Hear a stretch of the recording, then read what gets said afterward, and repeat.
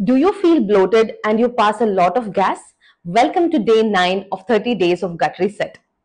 Too much of gas in your gut can be because of many reasons. It can be because you are swallowing a lot of air by consuming carbonated drinks, eating chewing gums, smoking, and eating too quickly.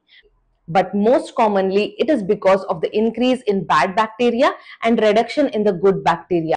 So if you are someone who has gas and bloating, firstly, you need to avoid all the foods which are triggering your symptoms.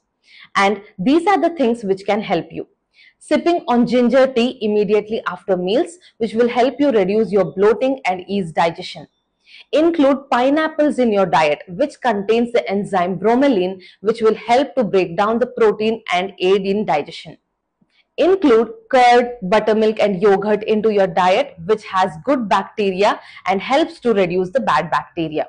If you have too much of bloating and gas which leads to abdominal cramps, you can use a hot fermentation bath to reduce your symptoms.